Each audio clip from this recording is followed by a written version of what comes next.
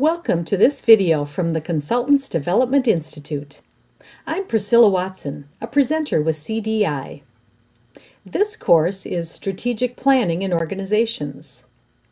The course is for anyone who will be involved in strategic planning, and it applies to any type of organization.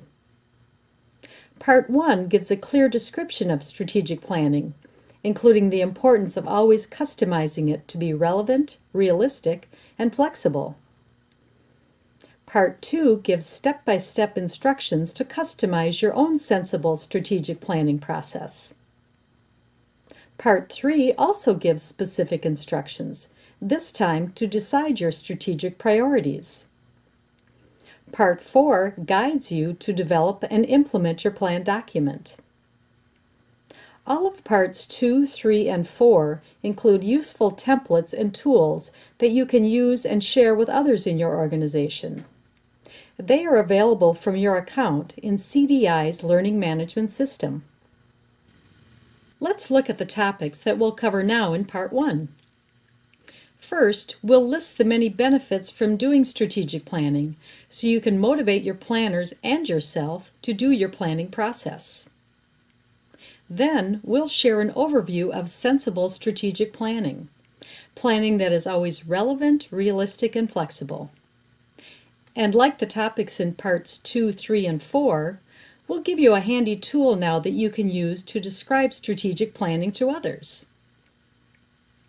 Strategic planning focuses on what's strategic, so we'll define what strategic is to help your understanding of strategic planning.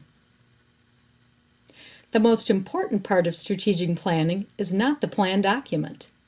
It's the strategic thinking during the process, and we'll explain what that is. Before we delve deeper into strategic planning, we'll explain how planning in for-profits, nonprofits, and government are very similar. So know that regardless of your type of organization, all of this course is useful to you. There are many different ways to do strategic planning, but most of them are based on a standard framework. We'll explain that framework so you can prepare for customizing it. There are many benefits to doing strategic planning. That's why successful organizations keep doing it. Perhaps the biggest benefit is that it focuses everyone on the same goals.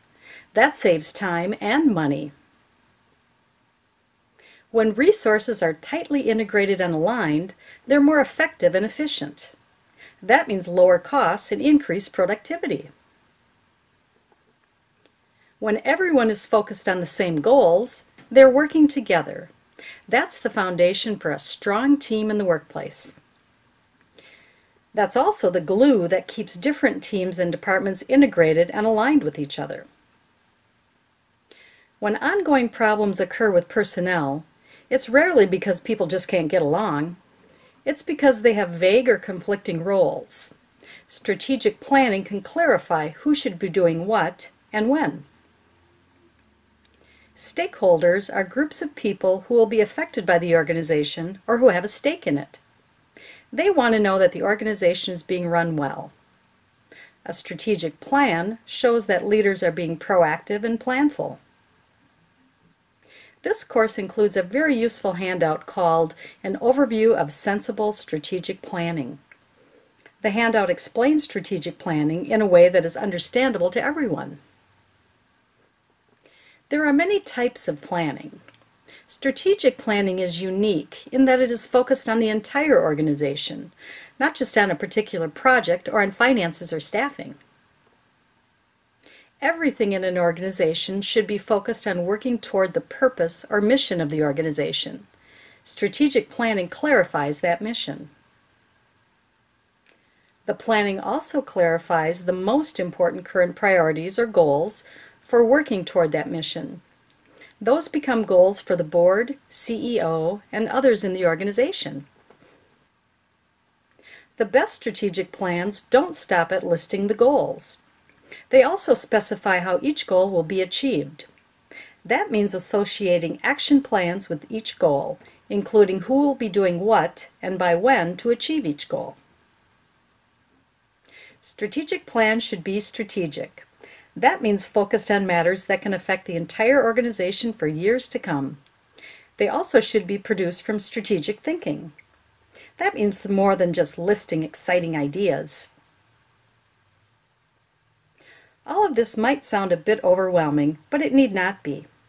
In Part 2, we'll show you how to customize your planning to suit the nature and needs of your organization.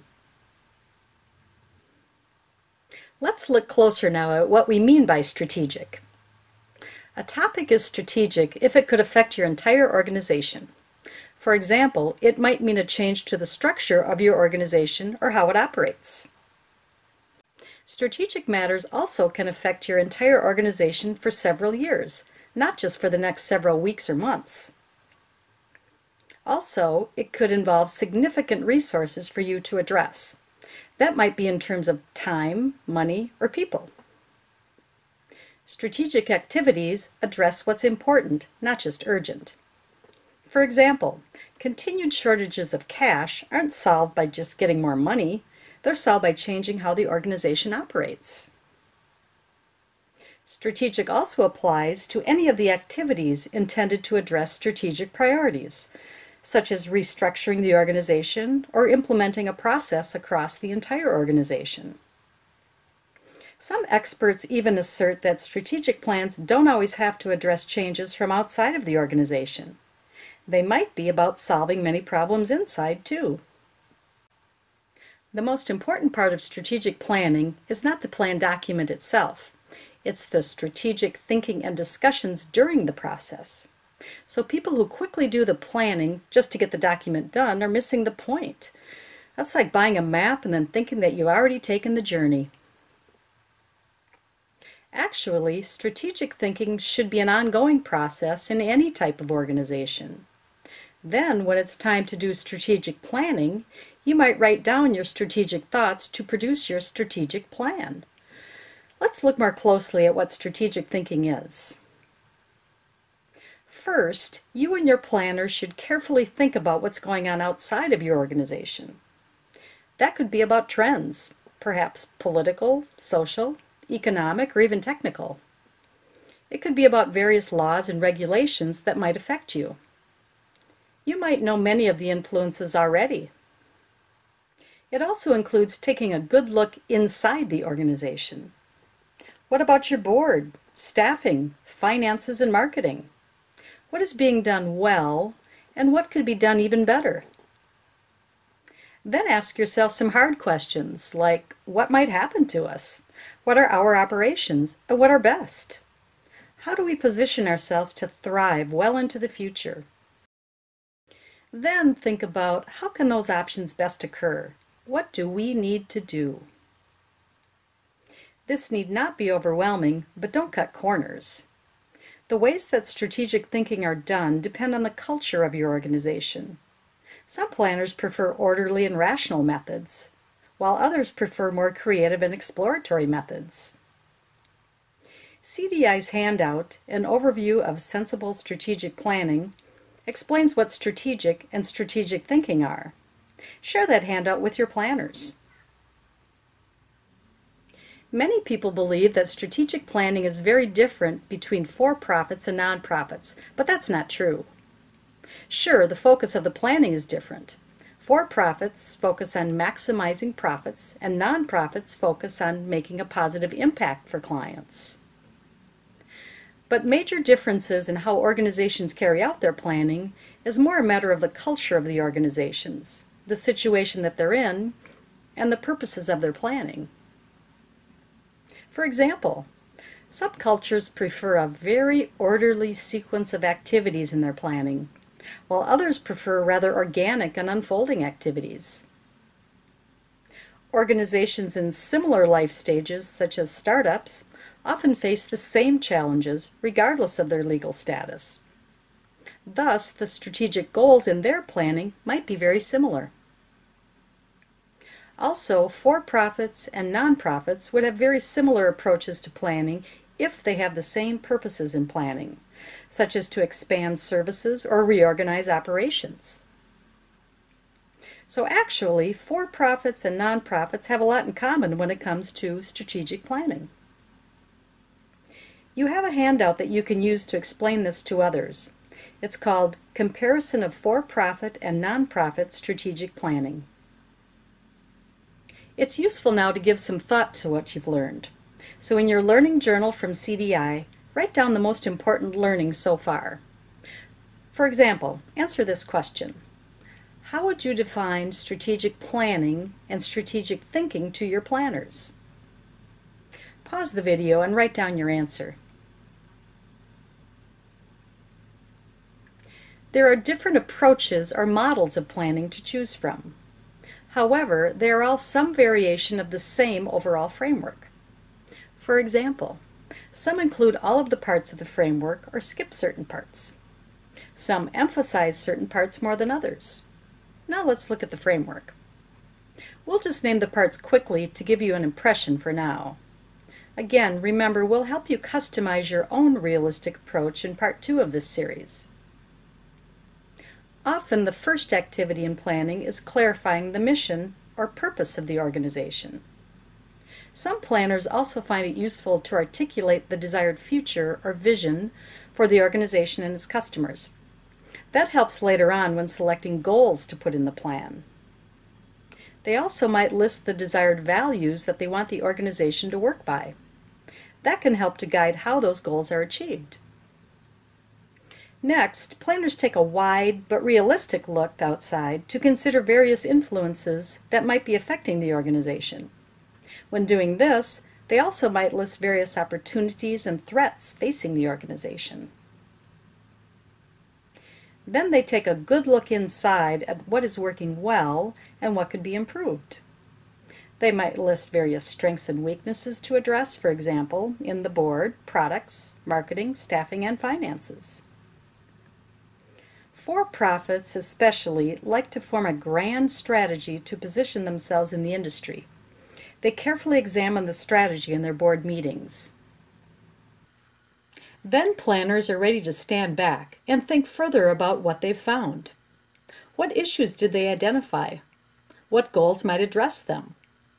This is when strategic thinking is really useful. For example, planners might think about what strengths might we use to strengthen what weaknesses, to ward off what threats, to take advantage of what opportunities. This might sound harder than it is, but there are ways to make things simpler. One is to use what's called a SWOT model. We'll show you how to do that in part 3 of this series.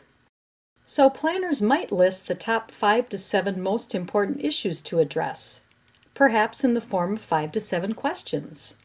Or they might list 5 to 7 goals instead. Either way, the questions or goals aren't useful unless each has an action plan about how to answer the question or achieve the goal. Action plans specify who will be doing what activities and by when. It's best to involve the people who will be doing those activities, so the action plans are realistic. Now planners are ready to document their strategic plan. The plan should be approved by the board or upper management to help ensure that it gets implemented. Some planners might think that the plan means the end of the strategic planning. However, your plan becomes real when it's being implemented. You might find that it needs to be changed then too. That's okay. The last part is for planners to think about the planning. What worked? What would they do differently next time? The last phase is to celebrate your success. So that is the overall strategic planning framework that other approaches or models can be adapted from. Here are some prominent models that you might consider for your planning. Part 2 includes step-by-step guidelines to do that. The conventional model of planning does all of those steps in the framework. That can work for organizations that have sufficient resources to pursue an ambitious vision and who have few current major issues to address now.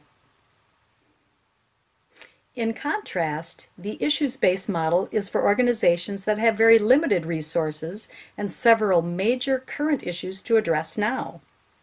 They might use this model to address the issues and then use the conventional model later on. The organic model is best when working toward a very long-range vision that involves many people. For example, a community's 25-year vision to transform the health of our community. This model includes gathering people to articulate the long-range vision and then getting each person to commit to at least one realistic action before the next meeting, for example, in 2 to 3 months. The real-time planning model is best for organizations where things are rapidly changing around them. For them, conventional plans could very quickly become obsolete. For example, during 1 month, planners might take a wide look around the organization and report their results.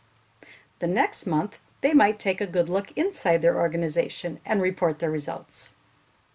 Then they look at what they found and decide what to do about it. So every month or so, they're doing a step in strategic planning. Which of these models seem most attractive to you now?